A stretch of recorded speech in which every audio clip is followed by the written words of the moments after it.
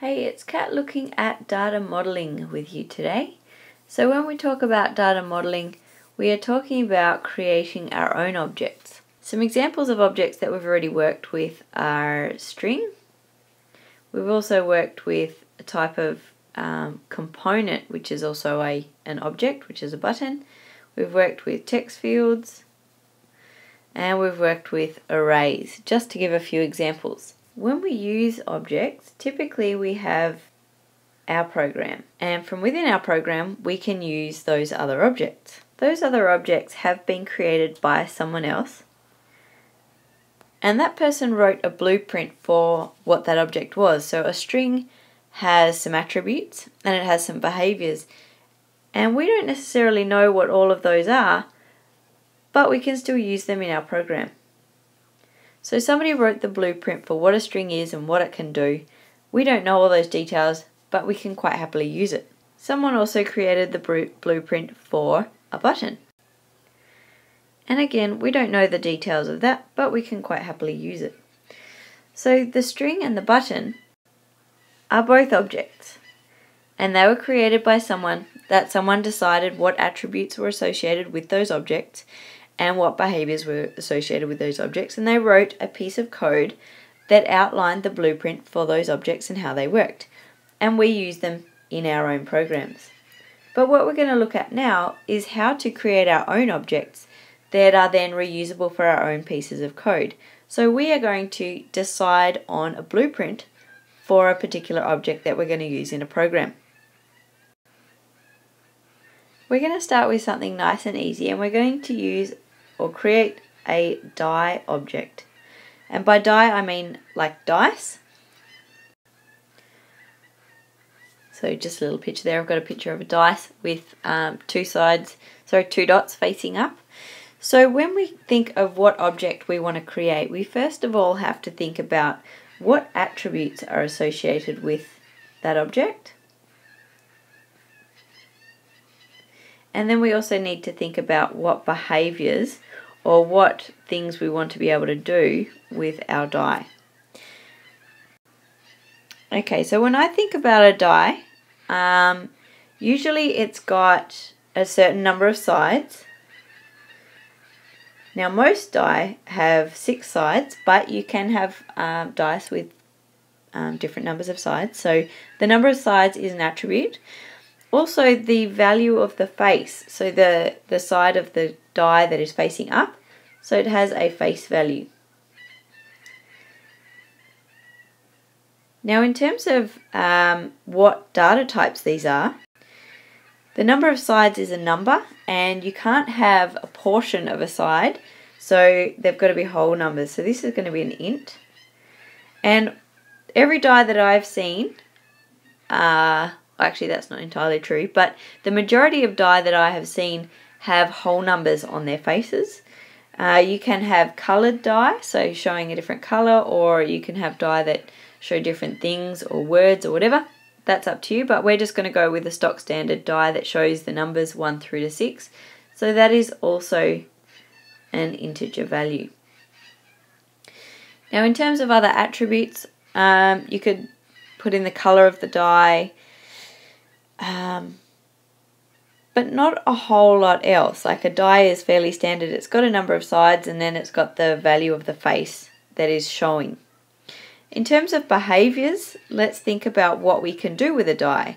Well, we can create it. So I'm just going to put a little dash for that one, because the creation of an object is a behavior that applies to every object. You have to create it in order to be able to use it. You can roll the die to get a new face value. I think that's mostly about it. What I'll say at this point as well though is that when we write methods, or when we write an object, we typically write a number of methods for the controlling the behavior of the object. And some of those methods are usually to set values, and other methods are used to retrieve values. because basically we put all the information into that object and it's contained within that object, and so we can't just refer to the number of sides from our actual program. If that's not making a whole lot of sense, I'm going to give you a little pictorial representation of how the die object relates to our code. So I've got one piece of code which is our program and another piece of code which is our die object. Now let's say, for example, that our die object has 6 sides and the current face value is equal to 4. That's contained within the die object. So in here, if we had a die, so we'll say die, cat's die, we would need to create it, but then to find out what the face value is, we would need to actually ask cat's die what its face value is. So everything for the die object is actually contained within the die object, and our code just talks to it to get information, to give information and to get information. Now I can have Cat's die, I can have Fred's die, I can have Sally's die, and what happens is each time I create a new one, I give it new values. So those dice, they all follow the same set of rules, but they are each their own version. So if you think of a car, there are many different types of car. They all follow the same set of rules, typically. They've got 4 wheels, they've got a steering wheel, they've got some sort of gears, whether they're automatic or manual. They have a colour, they take some kind of fuel, whether it is petrol or diesel or whatever. And those sets of rules apply to the majority of cars.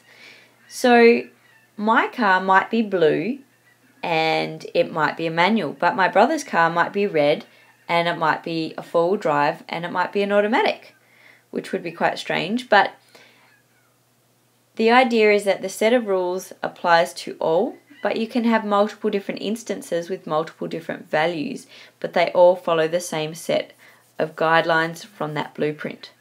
Hopefully that makes a little bit of sense. So what we're going to do now is actually go onto the computer and look at how we would program our die object, and then how do we get it talking to our actual program. Okay, so looking in Eclipse, I've just created a new project folder called Data Modeling, and in there I've created a new class called also Data Modeling with a slight spelling. So one's got an underscore, the other one doesn't, because a project folder can't have the same name as a class. So just be aware of that. So I've just created a dummy class file there ready to accept some information. And this is going to be the My Program bit. So I need to, in that same folder, I need to create a new class. And this is going to be my object. So I've got to give it the name that is the exact name of my object. Okay, so my object is called a die, so I've just put in die with a capital D. All objects are named with a capital letter. That's just a convention, not actually a rule, I don't think. Now with this one, because it's not actually going to be an applet, we don't need to import anything and we don't need to extend anything. So it's just public class die. Now at the start we need to have the variables that are our attributes. Now we did have 2 attributes for a die. We said we were going to have the number of sides and the value of the face.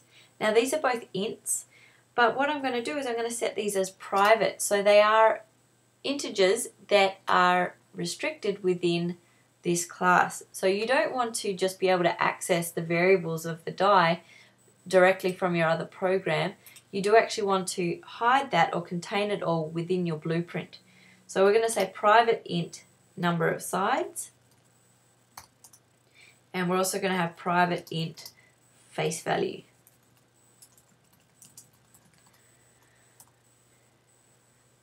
And you'll notice that I haven't given those values yet, because with an object, when we say die, cat's die, we've said that we're going to have an object.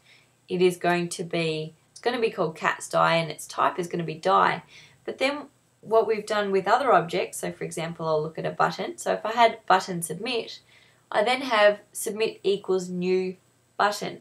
And that equals new button, that is the bit that calls the constructor method, and that is the thing that actually creates the object, so gives it values and essentially brings it to life. So what we need to do in here is we need to write our constructor method, the thing that actually creates that instance of our object. So it is public die. Okay, so it's not public void, it's not public class, it's not public int. It's just public and the exact same name as our class. Now this method can take parameters, but we are not going to give it parameters at the moment. So the idea of this constructor method is to give the attributes starting values. So I'll set my number of sides to 6, and I will set my face value to a random number that is between 1 and the maximum. So what we do here is equal to, and we're going to need to cast our result to an int, and then in the second set of brackets we have math.random times the number of sides, so that specifies my maximum number, and then we add 1 to make sure it is a positive number that's above 0. Okay, now that's fantastic, and what I can do from my program is I can now say die, cats die, and then in init's cats die equals new die. And that would have created a die object with 6 sides and a random face value. And I can run that program now. So the reason that these two files can talk to each other is because they are in the same project folder. If they're not in the same project folder, then this will not work. Okay, it must be in the same project folder. So I can run this program and I should not get any errors, but I'll also get no feedback because I don't have anything in Paint. I also, if I look back at my die object, I have no way of getting the information of the number of sides or the face value to my other program. So what I need to do is use some of those methods that I mentioned in writing a method to retrieve a value or to set a value. So we'll write one to retrieve a value first, and if it's going to retrieve a value, so let's write one that will get the value of the face. Now the value of the face is an integer, so it's going to return an int, and we'll give it a name, so I'm going to say get face value. It doesn't need any information to be able to do its job because it has the information that it needs over here. All it's going to do is return face value. So that will look at what the value is contained in that variable and it will return it. Now from my program, to be able to access a method belonging to my die object, I first of all have to refer to the die object I created, which is cats die, and then I use the dot to use the methods that belong to that object. So the method I wrote was get face value, and you'll see that it already pops up there. And it returned an int, so I need to have an integer ready to accept that value. So int value is equal to cats die get face value, and if I want to see what that is, I need to actually output the value. So I'm just going to put a drawstring.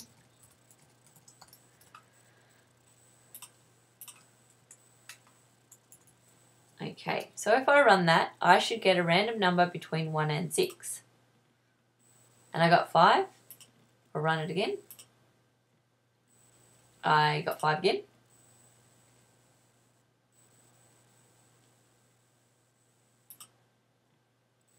And this time I got 1. I'm starting to think there was something wrong there. So if you continue running it a bunch of times, you should get different numbers. Eventually you should see all of the values 1 through to 6, but remember that it is random. Now that's fantastic. I've got a die. It started with a random number between 1 and 6, and I was able to get the value or find out what the value was. But let's say I'm playing a game and I actually want to roll the die so I get a new value. I'm going to have to write a new method that will then set a new value for face value. So what we do is this method is not going to return information, it's just going to change the value of a variable. So it's going to be public void, and we'll give it a name that indicates what's happening. So we are rolling the die, and we don't need to give it any extra information to be able to do its job, just like we don't need any information out of it. And all it's doing is basically exactly what we did there. So we'll just copy and paste it so it generates a new random number. Okay, so we've got our constructor method. Let's just put some comments in here to give a die initial values.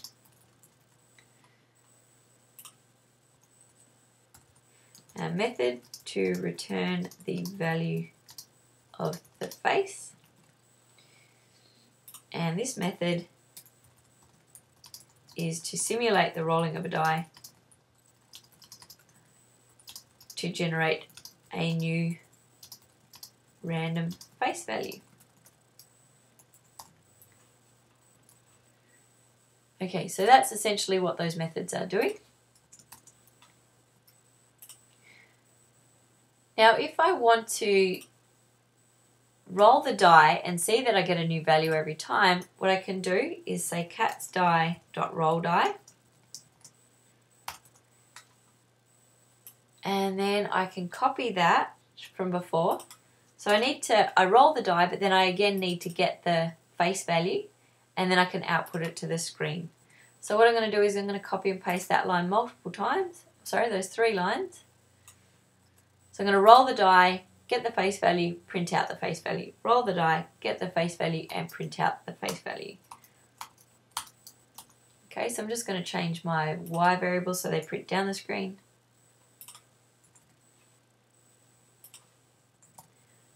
Now, if you're thinking, oh yeah, we should see, every possible value. So we should see a 1, we should see a 2, we should see a 3, we should see a 4, a 5, and a 6.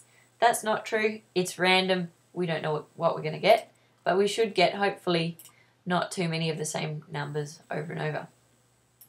Okay. Now, if I repaint the screen, we can see those numbers change. Okay, so the die is essentially rolling every time. That is the basics of creating an object. So when you create an object, you create the class with the name of the object. You create a constructor method that has the exact same name as the object. You put all the attributes in the top and you make them private, whatever.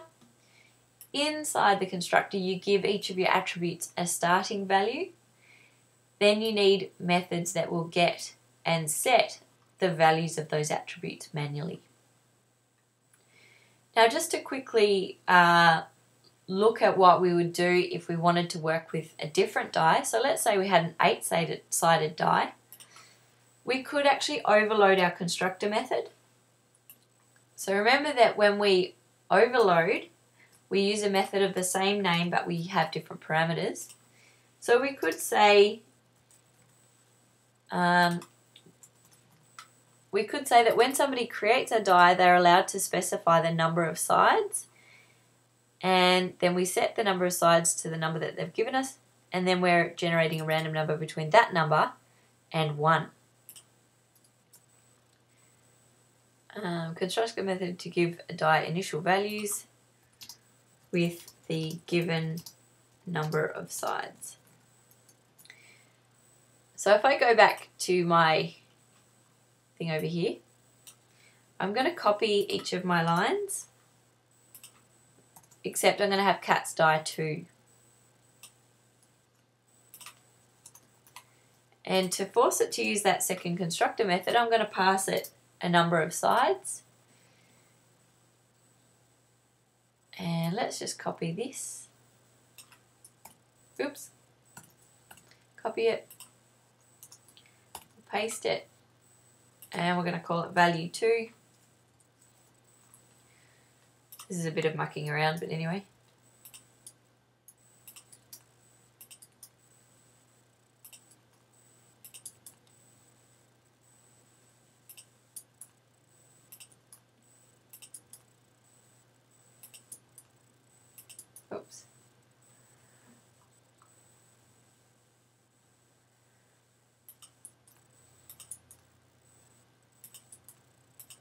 hopefully I don't miss any, because then it will get really strange results.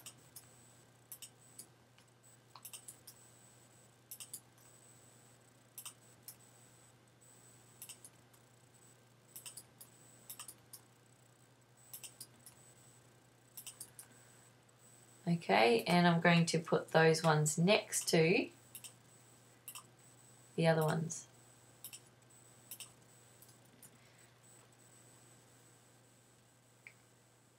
Okay, fingers crossed. So when we look, this first die is getting random numbers between 1 and 6, and this second die is getting random numbers between 1 and 10. Okay?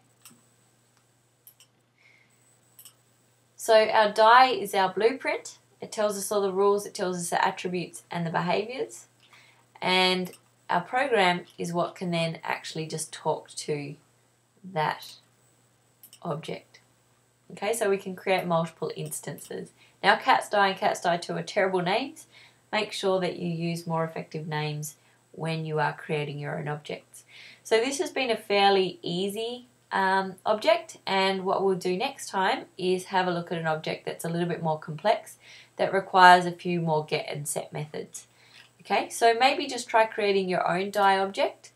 What I'd maybe recommend is try thinking about what you could do for creating a car object. So what are the attributes associated with a car? What are some get and set methods that you could write for a car? And then try implementing it in your own little program. Okay, so try out a die with the example that I've given you. Try changing some of the settings and see how it all works. But then also try something a little bit more complex, like a die, like a car. And then, as I said, next time we will do another more complex object together. Okay, good luck with your object.